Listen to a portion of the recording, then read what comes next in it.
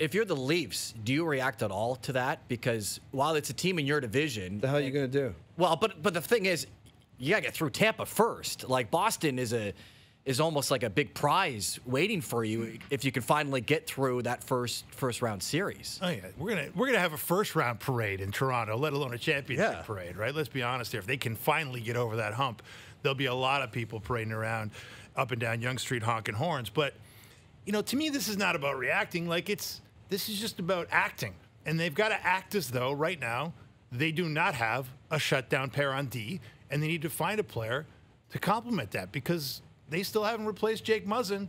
And until they do, I don't know how they can go into the playoffs believing that they have a playoff-worthy defense core. And as far as matching up, Mark, the Toronto Maple Leafs, like, they should be looking at this, and it hasn't really happened yet. Tampa Bay's runs, Kucherov, Stamkos, Point, they were better than every other team they played against. Mm-hmm.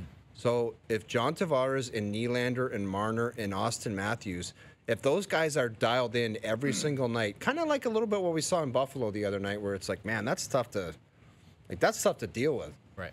So that's their thing. Well, they're playing the Boston Bruins. You can say, oh, they got another defenseman, but you know what they don't have?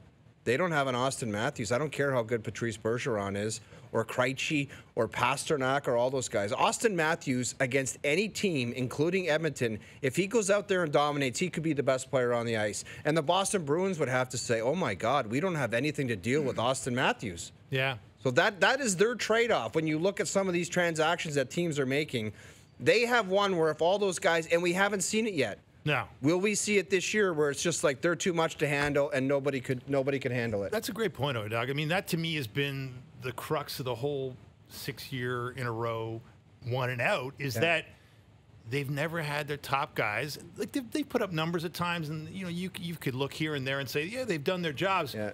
But they've never like grabbed a series. They've never absolutely annihilated an opponent. They've never dominated an opponent in the way you kind of hope you might get, you know? So they've never had a goalie steal a game from them, but they've also never had their best players say, I'm taking this game over. And there's nothing you can say about it. Yeah, exactly. But as good as Tampa and Boston are, as you point out, not just Austin Matthews, Mitch Marner could be the best player in the entire series. All day long. Right? Like so could John Tavares. So could William Nylander. Yeah. Right? Like it's... Hey, the door's open. They're welcome to it. And all you're looking for is to kind of, you play every other night. So if you get 2 of 4 or 3 of 4 going, like doing that, that's all you're kind of looking for. It's almost impossible. But like I mentioned, the Tampa, when they went on those 2 runs, every night it seemed like Braden Point and Kucherov were scoring. Stamkos and Killorn and those other guys, Palat, it was like they were the secondary guys. But those other 2 guys, every night, you need a goal, you got a power play, they were scoring. You're right. It's a lot to ask, but other guys do it, so why shouldn't they?